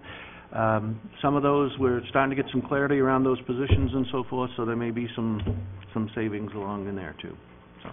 Yeah, there's potentially 3 different positions that there might be savings of one sort or another that we need to refine, and I think we'll bring back some news in the future. Would those be significant enough to warrant an additional position, to cover the cost of an additional position, or are we talking relatively marginal? Possibly, close. Okay. Okay. Maybe not all of it, but very close. Okay. I have a question on the capital projects. I don't know, I don't have page 6 on mine. Yeah. It's set. 7? So, you've been kind to include a forward-looking assessment around the public safety building I of apologize. 18, no, don't apologize, that's actually thoughtful, of 18 million. I was just wondering, one, is that fully loaded? Because my understanding is that the request would actually cover both fire and police. So Yes. is that fully loaded for both departments? Yeah, that would be all Okay. in. Yeah. Yep. I just want to make sure. I intended to hit on that. That's something that we've had as a placeholder, I think, since 2003. We updated the cost based, we had done some work around space analysis and so forth, and actually even looked at some preliminary plans before. And so we took those spatial needs and applied the latest construction costs a couple of years ago, so updated that number. Obviously, it's out there a couple of years, but it's there, and that would be a complete public safety. We feel that we gain a lot from the relationship that we have, and there's a lot of places for efficiencies by having the 2 departments together, so. Certainly there will be a greater discussion. And you'll note, Absolutely. on this CIP, there are 2 other kind of building-related things, and I feel bad, because I keep telling them, I don't want to put a dime into that place, because I don't expect you're going to be there long-term, so. For 10 years, he keeps hearing the same thing. I have had initial discussions with Chairman Donovan about how to restart that process, and perhaps later in this year, the council might be asked to consider forming an ad hoc group to start getting together and thinking about site selection and some of the space need analysis. And there are some reserve resources that you have access to, non-tax, that are from a prior land sale. So stay tuned. I think we'd like to get that started earlier than later. It's probably a year and a half in process. At least. Okay. Yeah, deal with that later. Yeah, you're right. I'm good. We're all set. Thank you very much, Chief. Thank you. Thank you. Thank you very much. Thank you for coming. Appreciate Thanks it. for joining us. The next group, planning. You guys take a break at all? So, Chief Moulton, you're going to have to reconcile the 15 minutes that were over with the planning department. Want to take a break? You all set? Still I good? think we're all set. Okay, good. Good, I'm getting good. So I presume you know Mr. Bacon? Seen him a couple times? Yeah, a couple times. Although we're not used to talking finance with him. Nor is he. Might stump me. Where's planning in the budget? Is it, It's on page 33. 3 and 30, yeah, Oh. 33. well, I'm in You're right. expenditures. Yeah. Yeah, in expenditures, yeah. Oh, Yeah. for revenues? What's this, who's it after, or, I can't find it. Under revenues? What, expenditures? Oh, expenditures. It's on page 33. Tab 4, 33 through 37. Oh. Yeah. If you have some prepared comments, you could start. Go ahead, absolutely. Well, thank you. Dan Bacon, Planning Director, and thanks for the opportunity to present both the operating budget, CIP, and the like. I don't have any particular highlights. I think you see me enough. I figure that we interact a lot at your regular council meetings. I think the relatively new format of the budget narratives is great, because that way you can read in a comprehensive way successes and accomplishments from this past year, if some of them weren't involving the council, and then goals and priorities for the coming year. So I'm happy to talk about any of those that you'd like, but I wasn't going to particularly highlight any. There are a few that are in under CIPs and are related to the budget. So unless you have any questions, I'll jump right into revenues and then expenditures, and from there. I guess in terms of revenues, this current year is tracking well ahead of projected revenues. So we're now probably looking at a 20 or 25% overage over what we anticipated or budgeted in last year's revenues. That's really due to, I think, a strong construction industry in Scarborough. There's a lot going on. There's a lot of residential development. There's more multifamily type development as well as commercial. So, like I said, we're probably 20 to 25% ahead on building permits, plumbing, electrical in particular. Building permits are our biggest revenue source. And so, in light of that, in light of what's in front of the planning board right now, that would be looking for permits in next fiscal year, in light of the inquiries we're getting as well as the current permitting trend, we are projecting about a 5% increase over last year's revenues. I think that's conservative. I would hazard a guess that it's going to be closer to 10, but we don't want to be too optimistic. Sometimes we see some blips where we have a busy year and then it'll come down a little bit. So I think a 5% increase is certainly conservative and likely, and perhaps we're ahead of that. So that's really kind of the story of revenues. I'm projecting a decrease in the Zoning Board of Appeals revenues, which isn't a big source anyway because of the Higgins Beach effort. We're going to see less appeals to the board in light of that now being an administrative process, so that they're not involved. So that explains that reduction. Would you like me to keep moving and make up for time? In terms of expenses and appropriations, there's not a lot here. There's not much of a dramatic change or increase. We do have some salary and benefit adjustments that are really kind of a matter of course. They're really based on the COLA adjustments and our staff meeting expectations. We actually had a reduction in salary last year because we had a retirement and some change of staff where we hired some younger staff or newer staff at lower rates than the preceding staff. So that was, I think, a 2% reduction last year, and so that actually is influencing increase in benefits this year. They're younger employees that have families versus older that didn't, so there's more in terms of family benefits. That's demonstrating why it's maybe a bit higher than some other departments. I think it's at maybe 4% versus 3%. So that accounts for that component of the expenses or appropriations.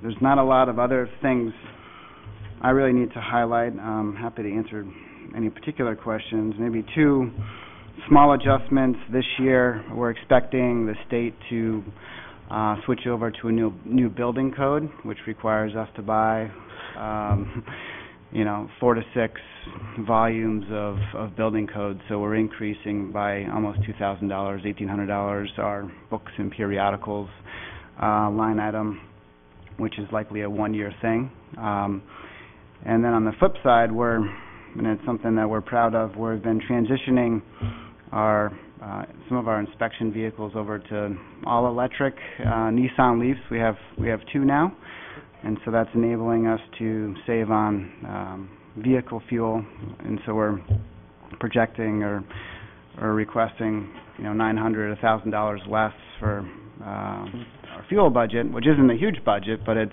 25%, and we're relying on the new Tri-Gen facility to generate inexpensive electricity. So Dan, if I could go back to the new codes for the state, the new Sure. building codes. Yeah.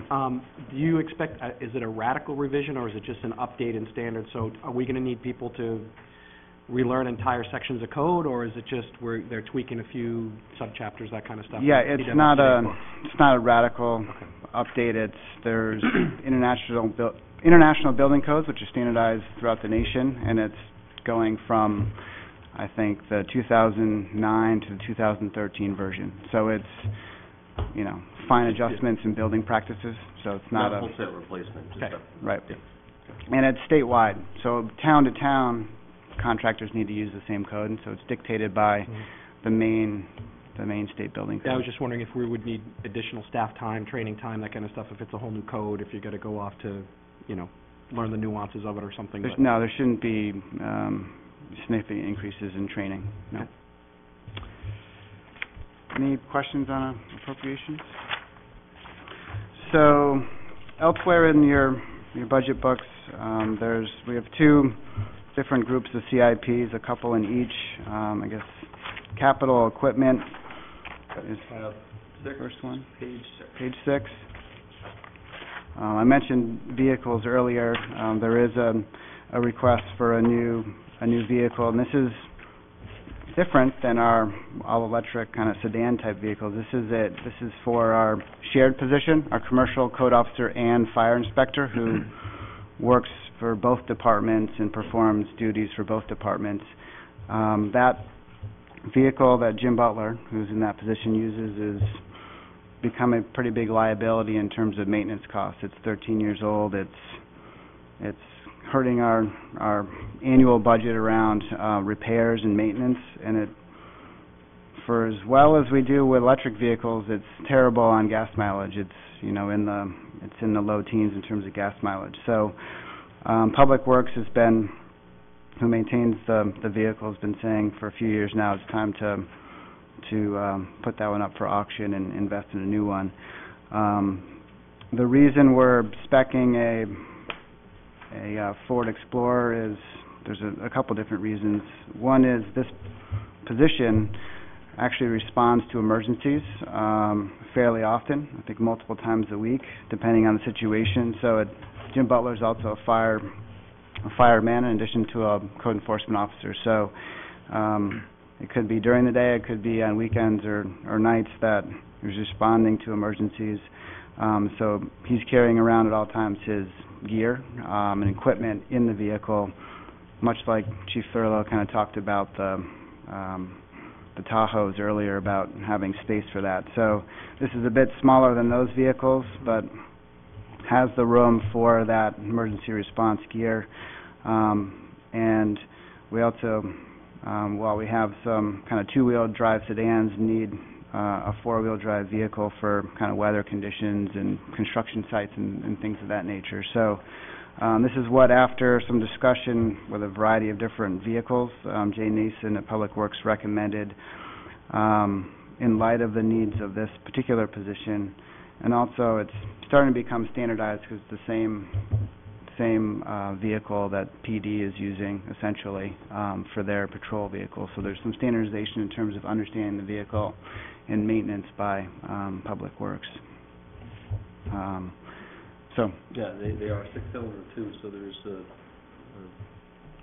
not a bad gas mileage associated with the Right. vehicle as well, but Well, I guess I had a similar question more for Tom, I think. Is there any way to get some kind of, it sounds like, you know, between police, if the police is going to SUV type of arrangements, fire's using them, you know, if there's a way to do it, you know, a bulk standardization across the town. Yeah, in fact, Mike Shaw, he used to drive a pickup truck as part of his vehicle. He's now driving one of these, it's essentially the same vehicle without all the bells and whistles of the... So we are doing that then? We're doing like a townwide standardization, if you will, for, okay. Yeah. Do you want me to keep moving? Yes, please. The other capital equipment, and I guess it's not necessarily equipment, but it falls under this category, is a proposed update to the front customer area in the Code Enforcement and Planning Department. And this is really aimed at, frankly, better customer service. Right now, there's really only room for one customer to be waited on at a time, while we have two administrative staff who can wait on customers, and also often there's people coming to the front counter that want to meet with other staff, and just the layout of the counter space doesn't allow for kind of efficiently waiting on customers and dealing with multiple customers at a time. So sometimes there can be a line to get served in our office. So that's one piece of it. The other piece of it is there's not much space for actually people waiting to see other staff in the waiting area. And we have a lot of real estate agents and other customers who come in who don't actually need to see staff, but they need to roll out plans or research files or investigate things, and there really isn't adequate space in that area to do that. So that's kind of on the customer side, where a reconfiguration can really enable improvements in all 3 or 4 of those areas. The other side is on the administrative and the staff side. The office space is configured so that both administrative assistants right now don't face the public. So one's back is to the public, which isn't ideal for greeting customers, and we have a antiquated kind of copy room that really is in the middle of that space that serves no purpose and is could be much more efficiently used. So the idea is to open up that whole area and have better space for the employees, better filing space, and actually a part-time space for the code officer I mentioned earlier, who's often in the fire department, but then in our department, where he can have a desk and a better workstation. So the aim is really to improve the space all around for customers that come in, as well as the staff that are always greeting them and interacting with them. So that's that proposal. And a lot of questions. The last category are CIP projects, and there's 2 proposed for this coming fiscal year. There's a couple others the following, and I'll obviously focus on the 2 for this year. One of them, we actually did a workshop with the council not too long ago, and that's the Eastern Trail project. This is a long time in the making, and as we presented to the council, like I said, a month or so ago, it's a very complex project, and it's a very expensive project, and we've gotten a lot of incredible support funding-wise from Maine DOT and PACS, our regional transportation funding provider, close to $2.7 million of the $3.7 million needed to do the project. Part of when PACS provides funding to local municipalities, they expect a local match. So the proposal here is $216,000 from the town of Scarborough to meet the match requirement for the PACS contribution. That's important to secure that PACS funding, and it's also obviously important to get us closer to the $3.7, $3.8 million overall project cost. That said, there's still $600,000 to $800,000 that we're needing, and Councilor Hayes is well aware in participating with basically a funding campaign group that Tom and I are also working with to strategize around how to privately fundraise that remaining gap. And we have, I think, a really good strategy around that and some momentum behind it. I actually met at lunchtime with a potential donor who could provide wetland crossings and avoid those costs. So we're looking at a myriad of ways of closing the funding gap, but just as importantly is to get the local match from the town of Scarborough and to hopefully get the $200,000 plus to continue to kind of close the funding gap. So, Tom, I noticed you wanted to bond that. That's what the B is on that, correct? So, is there? I think we had discussed it when we had our workshop too about how we wouldn't necessarily issue the bonds until the project was fully funded and approved. We would just earmark that. So, if they weren't capable of raising the additional money within a certain period of time, that commitment, if you will, would expire, and then we'd have to go through the process again or something like that. I'm talking years out, not, we wouldn't bond it now and then put it... We'll actually know sooner than later. Okay. If the money's not raised in 12 months or so, the project's not going to happen in the near term. So okay. it happens on occasion where we have budget authority, but we don't act on that until all the other factors fall in place. And on occasion, in fact, I think this Finance Committee's heard this in the past, we've come back to you with a host of projects to say, these didn't go anywhere, we need you to rescind that budget authority. Because Kate and Gina have to keep kicking it year over year. Okay. We also did an analysis just to appreciate what's our level of investment through the years, including this investment in the trail, comparatively to other communities that have the trail path through it. So on one hand, you could say we're burdened by the fact that it exists here, but it's a regional resource. Why aren't others paying? But it's also a tremendous benefit to us, I would argue. I think it's a very valuable recreational asset. And I can provide this to you, but certainly the city of Saco and South Portland has contributed similar amounts through the years with the various projects. So this is not kind of out of line. We appreciate it's a big ask of residents, but I think there's a huge return to us and undoubtedly the region.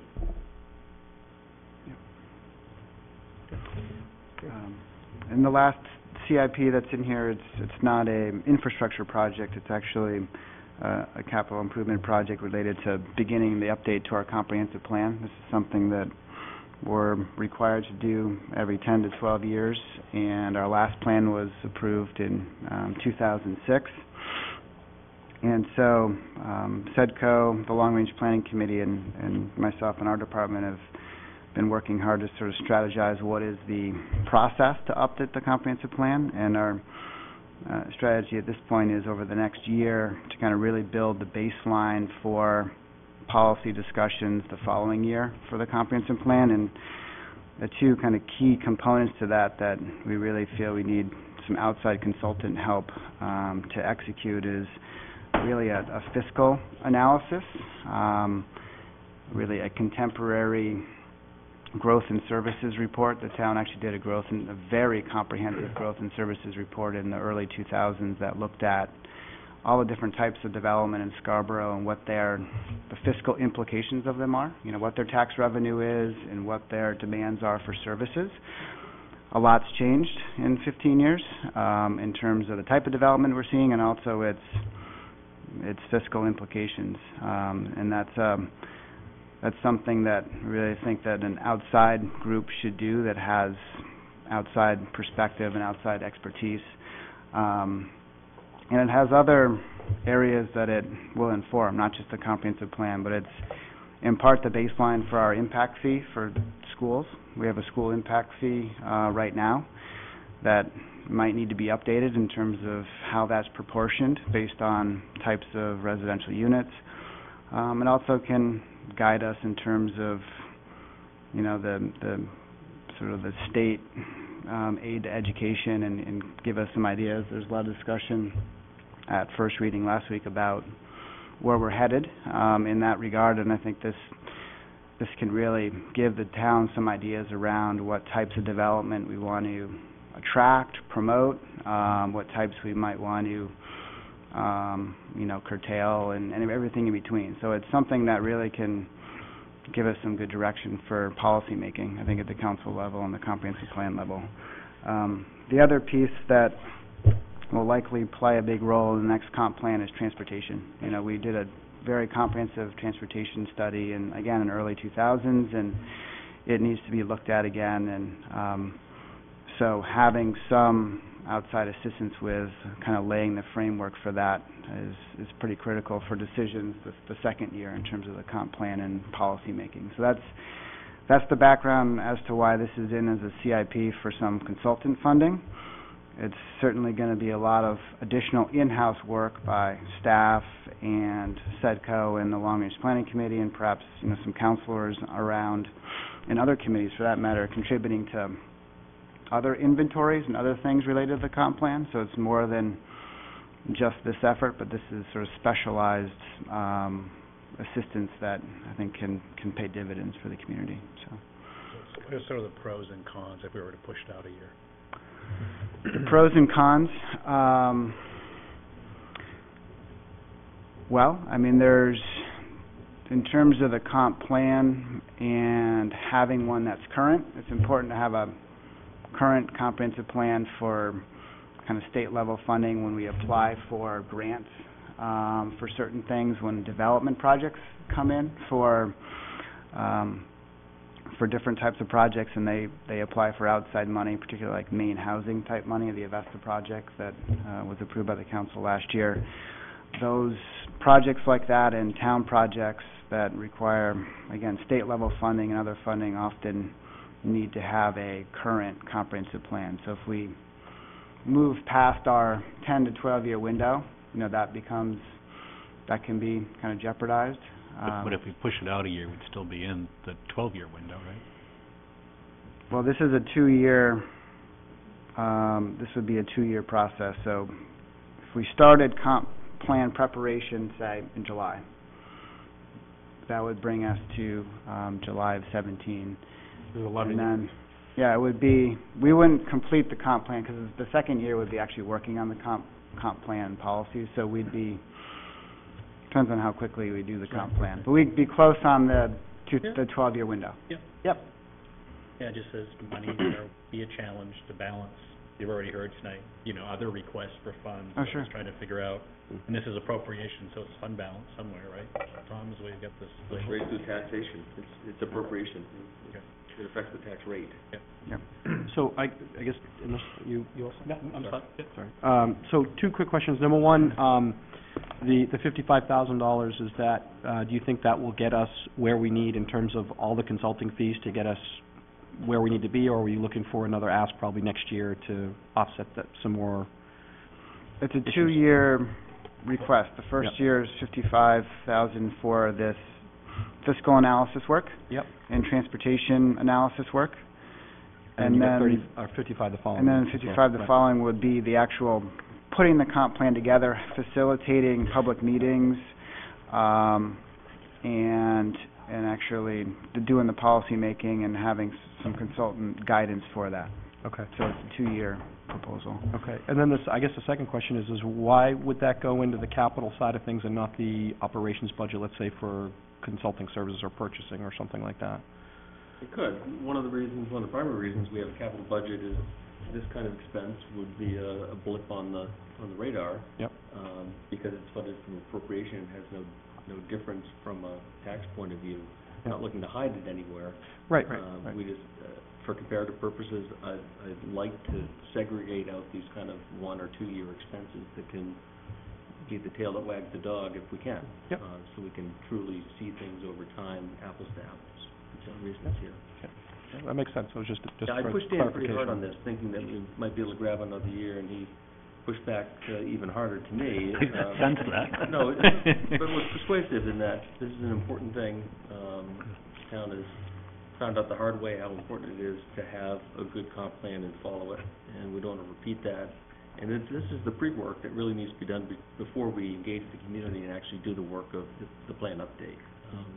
And this clock is ticking, so it passed my test and is in front of you for consideration.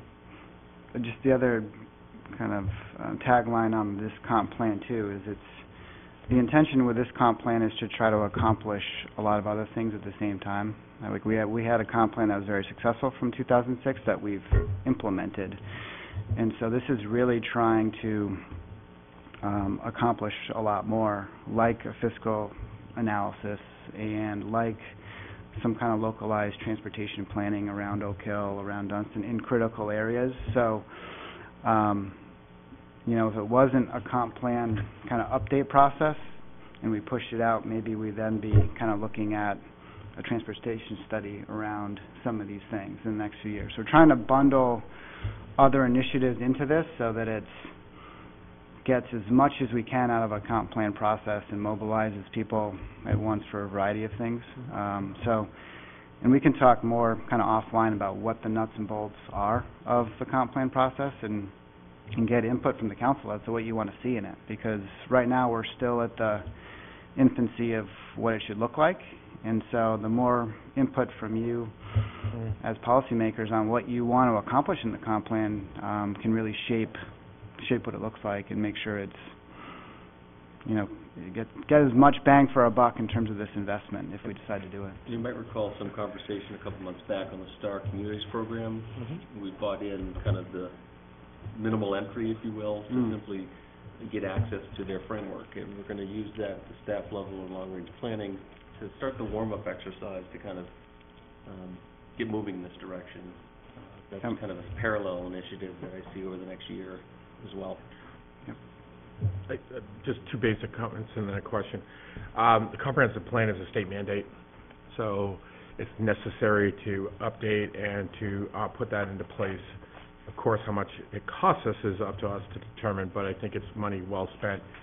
And it's well spent because, as Tom alluded to, this town has been sued, or it was cited in a legal case in which our comprehensive plan wasn't updated, which caused a big community uproar or outspeak or however you want to describe that. So I think that, while it may seem somewhat innocuous, it's very important for the community to develop that. And the second, on the Eastern Trail, I know that this has been an issue that has been attempted to be brought up in the past. I'm personally very happy to see that in here. I really want to see, and I'm hoping that the fundraising piece is very, very successful because it'll bring that whole project to fruition. That's been going on for almost 20 years. The observation or question I have is, because I have gotten a couple of comments from citizens, a couple of years back we had the question around the reassessment of the entire town, which was, I think, originally consulting fees around $400,000. Have we given up on that in any of our planning? No, it's out. It's out, 18 or 19? In 18 we'll be coming to you. I didn't see that. Did I miss the chart? Is that assessing? Under assessing instead of, okay, I was looking at planning. All right, sorry. Yeah, Mike, Dan oversees that. That's okay, I'll look for it later, don't bother. Yeah. But no, it's not dropped off. Okay. We need to do it. I didn't see it. Thank you. We need to go at it a little differently. Last time we went, the voters turned it down pretty soundly, so I think there needs to be a better education campaign around that, around the need for the Or reduce cost. I'll say it. Or both. Or both. So outside of that, any other questions for Mr. Bacon or Tom on planning? I just have one. Code? Click. All right. I know we're going to talk about positions at a later meeting, Yes. but I was going to highlight a shared position that is proposed by our department, Public Works and Community Services, and we very much struggled with the name, so we know it's maybe a loaded name of Sustainability Coordinator. And so rather than kind of dwell on the name, we've, at that future meeting, kind of want to talk about the functions and duties, and that's really the importance. That we have an energy committee that has a lot of aspirations around saving the town money in terms of our approach to energy, renewable energy and alternative energy and the like. So that's a piece of the job description for this position.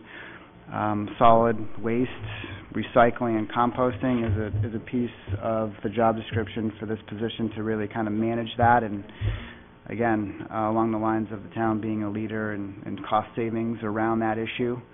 And the other two kind of focus areas are our coastal areas. The plover coordinator or beach monitor would be folded into this position, but then taken further to really work on our beach health and water quality monitoring. I mean, the beaches are, if anything, our greatest asset in making sure we keep the beaches open as many days as possible, and having someone that's focused on that and making progress on that. And lastly, really kind of our stormwater compliance and continuing to be progressive around kind of stormwater management. So the coordinator position is, those are things that would be the thrust of the position, and sort of sustainability coordinator was viewed as maybe a term to frame that in, but we're open for suggestions. And environmental compliance coordinator was another one, but I think the way to think about it is areas that the town can be proactive in and look at for environmental kind of sustainability, but also kind of fiscal sustainability, like being ahead of these things so that we're saving money around all those issues, and it's sort of a real proposition that could come to fruition. So that's the background with it, and Mike and I can talk more about it at the appropriate time. Okay, great. Thanks. Thank you very much. Thank you. Last we have item. Jim Lem. I intend to be prepared. There is a capital project on the school side that I would like you to entertain some comments on. Tomorrow's the school's presentation, as you're aware, but Jen's not available for that, so while she's here, I'd like her to speak to that too. That's kind of at the end of things. I was just saying to these guys back here, I don't know if it's a really good position to be in, to be between everybody and dinner. Yeah. Like, I'm the last up. Or refreshments. Yeah. Whichever the case. Okay, well, I think this is probably going to be fairly quick because we have a relatively flat budget this year, 1.7% increase. That's primarily going to be due to the fact that if you remember when I sat here last year and we talked about deploying one-to-one computers at the high school, I said I do reserve the right next year to add an additional person, possibly to help us with that. We have been able to kind of rework our pipeline. We did some cross-training throughout the department. We do have 8 people within the department, and we've been able to work it so that we don't have to ask for any additional headcount this year. Of course, I do reserve that right heading forward. We also did, you'll see a little increase in wages and benefits because last year, to accommodate that, we did have a 4th person that we hired during the summer to help us with cleaning and imaging and getting carts ready, getting all of the devices ready for deployment. So we'll continue with that moving forward. That seems to work well. But that's sort of a part-time person that comes in June and leaves, by the start of school. So minimal compared to actually having to have a full-time person. Other than that, even on the school side, we've remained relatively flat. We've taken away some software. We've added some software. I guess we could move to see if you have any questions. Actually, can we start on the revenue side, though? Jen, I just had one quick question. Yeah. On the revenue side, you've got salary reimbursement. Yeah. I'm trying to figure out, is that the split between municipal and school? Yes. Reimbursement. Okay, all right. So the way that we figure that out is about 2 or 3 years ago, we implemented a help desk system, and we track all of the help desk tickets, trying to figure out kind of the percentage of split of how many requests we get from the school side versus how many we get from the municipal side. Yep. That doesn't really account for time spent, so that's sort of a moving target. It's the quantifiable versus the qualitative. Very comfortable with that. I just want to make sure people don't think that that's $475,000 in revenue that's appeared out of nowhere. That's coming from the expenditure side on the school side. So it's, in essence, it's a net wash in the budget process. Yeah. Yep, and we have a detailed spreadsheet that backs up that number in terms of understands and apportions the cost. Yep. Sorry, go back to the expenditures. Go ahead. Okay. So I guess we can move on to capital equipment. Yes. Well, any questions from Yeah, council for expenditures? yeah, sorry. So you've got, in your goals and priorities for next year, you've got 2 tech refreshes listed on the school side of things? Okay, Yeah. K2, complete the K2 and begin the MLTI? Yes, so we will complete the K2. That's a process that we've started this year. Okay. We've done a number of requirement definition sessions with different folks, different groups throughout the K2 community. We've identified several different devices. They're in the process of testing them right now. So once we decide on a device, we'll refresh. Their devices currently probably range in age from anywhere from 4 years to 7 or 8 years old. So they really need to have that refreshed.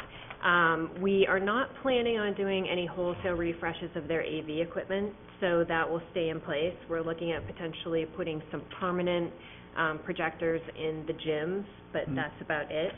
So it's really the devices that we're looking at. That will actually happen. Those will be deployed next year at the beginning of the school year or sometime thereafter. What we're talking about in terms of MLTI is MLTI, so that's the Maine Learning Technology Initiative. MLTI is refreshed every 4 years. If you remember, about 3 years ago, we refreshed with the HP devices. So coming up in next year will be our year to kind of take a look at that program. We'll find out from the state what they're going to offer. They probably will offer some kind of updated HP device, which I would think, or Windows device, it might not be HP. We'll stay with some kind of Windows device, but next year will be the year that we'll meet with everybody. We'll kind of talk about what's been going on with MLTI, how happy people are with the devices, and then we'll choose something from there on out. So that won't be deployed until next year. So this is just for a planning. We're not doing 2 Right. tech refreshes in No. the same fiscal year? Okay. Right, no. That was my question. Okay. And the other interesting thing about tech refresh, and I don't want to jump, but we're talking about it in the school CIP, it's in tab 7, page 12. It's an important point because I know this committee, all 3 of you gentlemen, talked about this last year. School administrators heard loud and clear that, and they've tried hard to identify many of the costs for these annual reoccurring tech refreshes in the operating budget. And perhaps Jen can speak to that, what it means in fiscal year 17. I think we've sort of been having this ongoing discussion since I've been here, talking about what belongs in operating and what belongs in CIP. The general feeling, I think, across the board was that when we do a tech refresh, perhaps the end user devices themselves don't all belong in CIP, because then we start talking about the lifespan of the equipment, and then versus how long you're going to bond it out for. So if we're talking about equipment that we think is going to last for 5 years, we're trying to move that into the operating fund, because that's something that will cyclically be refreshed. So Kate and I have been working together as I put together the CIP and the equipment budget for the school side. We've been working together to figure out, okay, what is something like a switch, a server, carts, things that will probably have a much longer lifespan of 7, 8, 9, 10 years. We'll put those in CIP, and then end user devices, other peripherals like document cameras, maybe some cabling, things like that, pointers, remotes, that will go into the operating fund. So last year we moved $115,000 into that operating fund line. This year we added $135,000, so we're now up to $250,000. We really have like a 4 to 5 year plan to kind of get all of that appropriated into operating fund. Okay. So what it means is of that the overall tech refresh is about $440,000 project. 194 of it would be funded through the capital project and bonded. The rest of it you'll see tomorrow in the school's operating budget. Right. So I guess along those lines too, because we're on municipal and school are on 2 different, I don't want to say networks, but they're on Google, we're not yet. Will we realize any overall town savings if we were to convert over to Google and with switching and software and all that other stuff? That's one of our goals for 2016, 2017. We're really doing a lot of research around, is it more appropriate for us to go to Google or to Office 365? So Office 365 is kind of the Microsoft version, online version. Either way, on the town side, we'll have to pay for it, because municipal versus Google has Google Apps for Education. Right. So it's basically free for all educational entities, whereas on the municipal side, you do have to pay. It is discounted because you're a government entity, but you'll still have to pay for it. So our users on the municipal side are very different than our users on the school side in terms of their needs and kind of what they're comfortable with. So we are looking at potentially staying with Microsoft, but taking it to the cloud. Okay.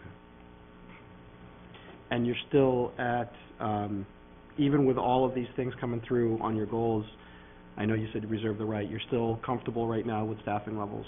Yes. Okay. Yeah. Okay. We're the cross-training that we've done throughout the last couple of years has really helped, and we do have help on the school side as well, some sort of 100% school employees. So we have some ed techs, and we have some tech integrators that we have cross-trained with. I think we have really good collaboration with them. We meet regularly with them, and so they're sort of our boots on the ground in terms of being in each building all the time, so they can escalate issues as needed to us. Yeah, okay.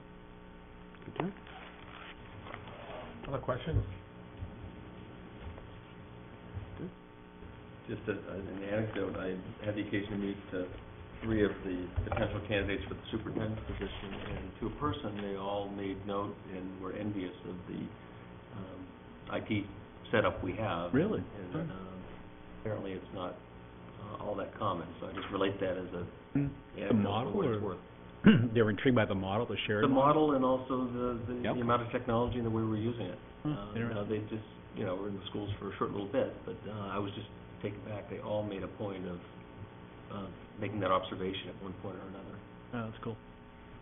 I have to give a lot of credit to the high school. They're far more advanced from where I thought they would be at this point with one-to-one. I don't know if you've had a chance to watch the video that we put together. It was, it's just a short little anecdote about kind of what's going on. We do hope in future years to update that video so you can kind of see the progress that's being made. But I think there's a lot of excitement and momentum around that program. So. Oh, that's great. Excellent. Capital equipment? Yes. Yes. Okay. Which is page 3. Tab 6 or tab 7? Yeah, page 3. Tab 6, page 3. Tab 6. So again, not a whole lot in capital equipment. We are going to do a core switch upgrade. So this is really part of our ongoing, I like to call it sort of phase 2B of our virtualization project. We took about 15 or 16 physical servers, and we condensed them into 3 servers, virtualized servers. So the benefit there is you kind of do away with a lot of the maintenance costs of 16 individual pieces of equipment and consolidate it into 3. It provides quite a bit of redundancy and disaster recovery. The one problem that we have, though, is that there are cards within these servers that, the switch, cards within the switches that there's different layers within tech, and so they are transport as opposed to deployment. So essentially, if you think your data is going along on a bus just fine, but the bus never stops.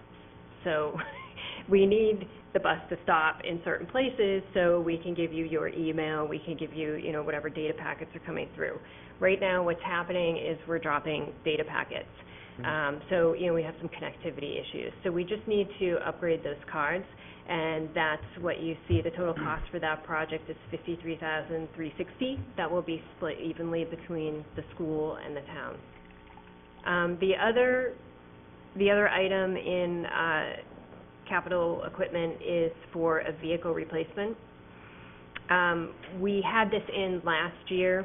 We have managed to sort of limp through this year with our existing van, but we have been told by Public Works that the van, I think it's now 11 years old and has a lot of miles on it, and they're having trouble finding parts to even fix it, replace it.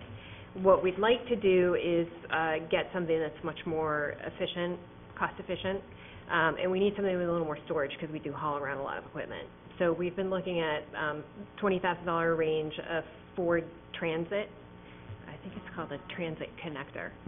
So it's a little van, it's not a big 20-passenger van, it's sort of a little cargo Build van, arrows. basically. Right, but you got 10 in the line item here. I was Yeah, thinking so- that was more like a 10 on the other a side. gator or something like that. So there's 10 Oh, on okay, I the see school what and you're saying. 10 on the municipal, yeah. Yeah. We're not giving you like a skidoo with a trailer or something, right? No, where's Robbie? I've had that before. Get that That didn't ATV work they out can- well. That's right. Trailer behind the We ATV. had Jen use what she affectionately called the clown car one year. I loved it. My staff did not.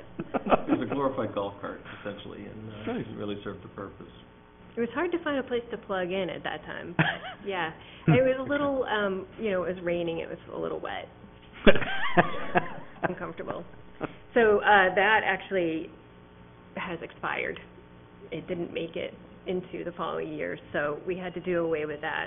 I have told Robbie that I might go and steal the Segway at some point. So yeah, we're looking at some kind of small cargo van, and that's it for our capital equipment. Questions? None. Tom or Nope. Ken? Nope. Excellent. Nope. Thank you. Thank you very much. Thank you. Appreciate it. Okay. And by the way, you are the one that gets kudos, and you get to go to all the other department heads that spoke earlier and collect, because you kept us right on track. I'm going to collect a Segway.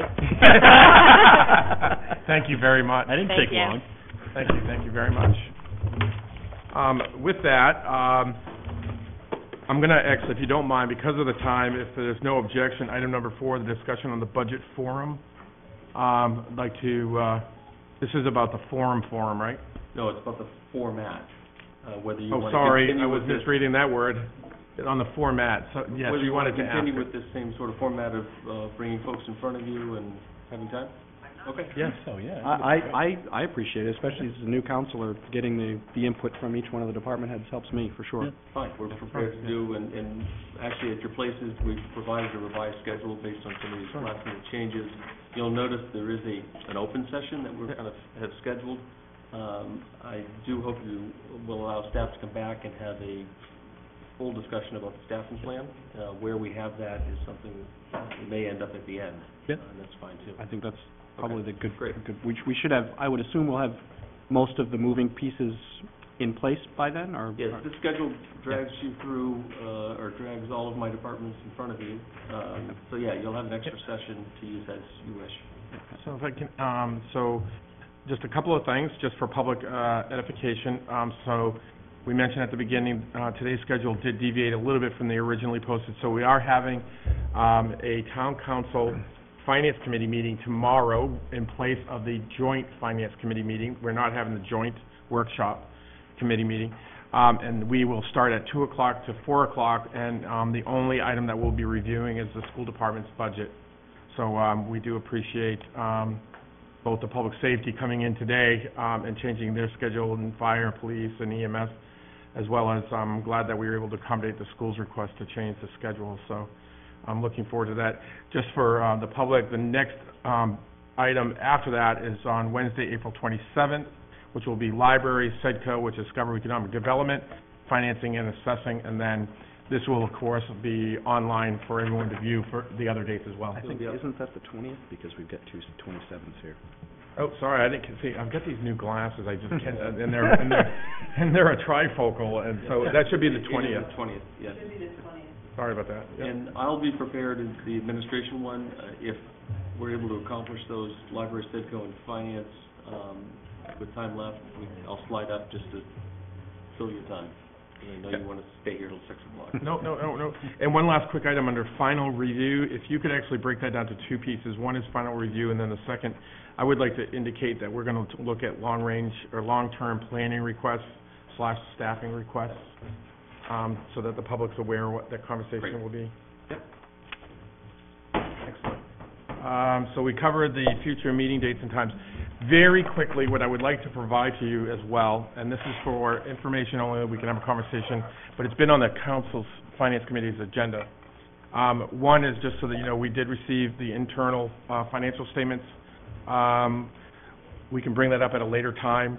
We obviously don't have time to, and again, these are internal, unaudited, informational purposes at this time, but we can talk about it later if there's a desire to do so. What I did want to provide is that I think that based on what we are viewing in our budget, there needs to be a significant conversation around fund balance policy. And so what I would like to give you folks is really a copy. I think you know, and Tom, I've got a copy for you no matter what. Just a disclaimer and disclosure, because of course this stuff can be shared with people. The way I have always worked as chair is that I've always liked providing at least a baseline for the conversation. So I hope no one expects, I have no expectation that what I have recommended in here is going to be policy, but rather as a baseline for us to have that conversation, and things can be edited, added, amended, deleted, completely, the policy could be completely thrown out for, if that's your decision. So the issue is that we need to have that conversation about, and by the way, it's about fund balance, and it's not only unrestricted, but we also should have a conversation around the restricted balances as well. So, and I do have extra copies for the finance staff as well. So I'll make sure that you get them, but we should have that conversation. Sorry. Last but not least, we've had this constant conversation over the last couple of years. Last year started it. This year we have made it a goal and a commitment to creating really an executive macro look at the financial condition and direction of the community. And there seems to be a lot of conversation about the educational side and what metrics are appropriate, and we've had that conversation at the joint committees. But we've never had the conversation about the community as a whole and the municipal services. So what I want to provide to the two of you are two resources that I found that I think are very helpful. Tom, I have a copy for you, and I'll send it electronically. And what this is called is the Guide to Indicators of Financial Conditions. It was, I forgot the title page. This was a resource I found from the Kansas State University, and it talks about this is purely a financial perspective. There is no narrative about why, which ones, how, but really here are all the financial ratios that a community can use to determine or to assess where it's going. And so I want you to kind of take a look at that, and we can have a conversation at some point, because this will hopefully be the impetus and baseline for us to talk about what we want to see in that dashboard, and what the definitions are and how they can be interpreted. The last piece I want to provide, and Tom, I think I said I have one for you, and I can give one to Ruth, I have one for you as well, is that I want to provide you with an example of one. Again, some people might say, well, the example is someplace where we want to kind of strive for it. I will state unequivocally, I do not want to become like the state comptroller, the New York State Comptroller's Office. But my example is theirs because I thought that their format, and more so their explanation of how those ratios can be used for a community. And please extrapolate from this information that the definitions, while used at the state level, do correlate directly down to the community level. So I want to give you each one of those, and Tom, I'll have one for you as well. Again, this is a starting point for us to get this going, because I would like to see us have at least a working document by the end of this term, so that next Finance Committee meeting, the budget will take a while, can really put some substantive to this conversation, so we have something in place the next budget cycle and next fiscal year. So that is informational only.